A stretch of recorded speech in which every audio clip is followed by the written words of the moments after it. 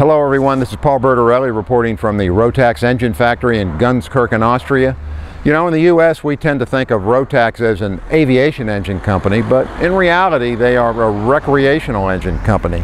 In the factory behind me, they make more than 200,000 engines a year, but only about 7% of those go into aircraft. The rest are used in the ATV, marine, and motorcycle markets.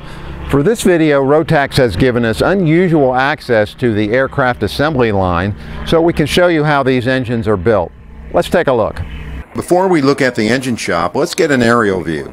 This is a big factory and the aircraft engines account for only a small portion of it.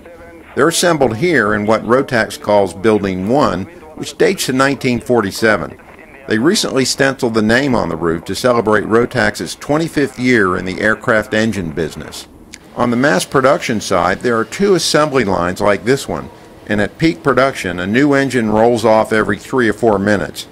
Most of the manufacturing volume is in the motorcycle, snowmobile, watercraft, and ATV markets, including Bombardier's own sport vehicles, such as this Can-Am Spyder. BRP's Skidoo line of snowmobiles are also a force in the recreational market. And demand for those products is what built this, a massive state-of-the-art engine manufacturing facility that's highly vertically integrated.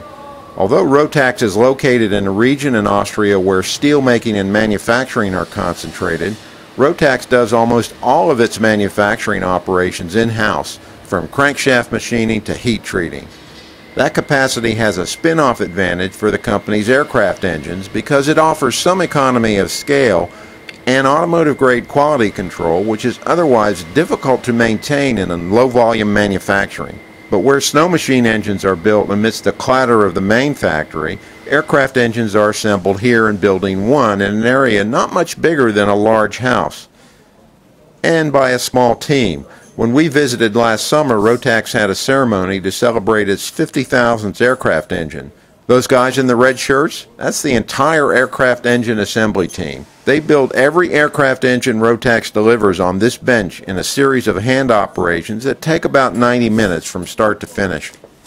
Assembly begins on one side of the shop where sub-assemblies such as the oil filter adapter, the gearbox, the ignition module, and the cylinders are built up first and provided to the main assembly line as they're needed. The cylinders are two pieces with a water-cooled head bolted to the barrel. Each one gets a careful leak test. Think of a Rotax 912 or 914 engine as kind of a cross between a small horsepower Lycoming or Continental and a motorcycle engine. It has a split case with opposed pistons, but it also has an integrated flywheel-mounted alternator and ignition system, plus a gearbox.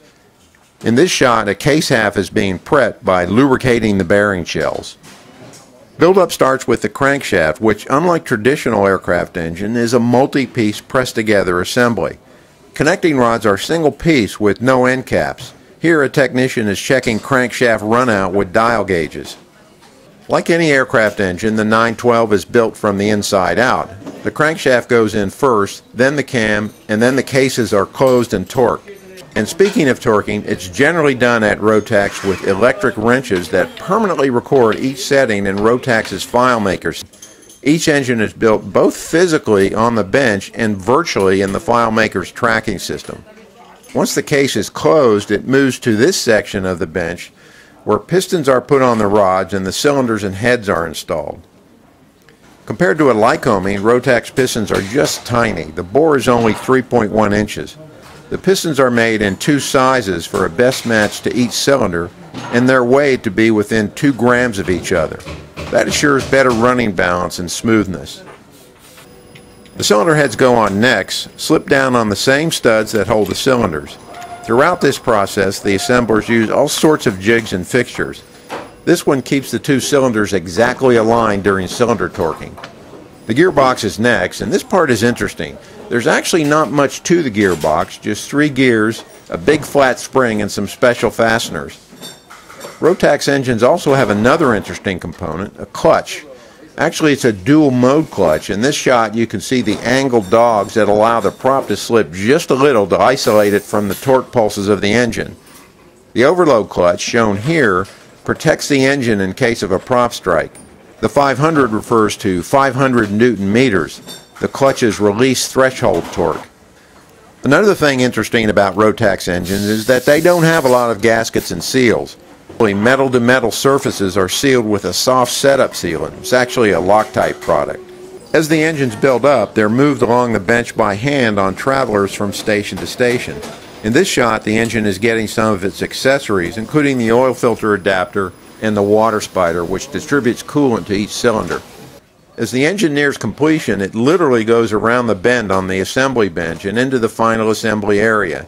Here the technicians tend to the alternator and ignition installation, the fuel system and the carburetor fuel injection system, and engine mount ring. One of the last components to go on are the electronic controls for the ignition. The completed engines are given a final dressing and inspection in this section of the shop, and then they're moved into the test cells for initial testing and break-in. All of the engines Rotax builds are operated before they're shipped, but the aviation engines get the most thorough ring out, running for at least an hour. All of the parameters are checked and recorded and live in that engine's file for the life of the motor. For quality control, a few engines are routinely disassembled and checked for unexpected wear. Rotax also has a couple of R&D cells for testing propellers. If the engines pass muster, and it's rare that they don't, the oil is drained, the engine is cleaned up and boxed up for shipping. Next stop, one of more than 200 aircraft manufacturers Rotax supplies. You can find a detailed report on the Rotax engine factory in the December 2014 issue of Kit Planes magazine or at kitplanes.com. For Kit Planes, AVweb, and Aviation Consumer, I'm Paul Bertorelli. Thanks for watching.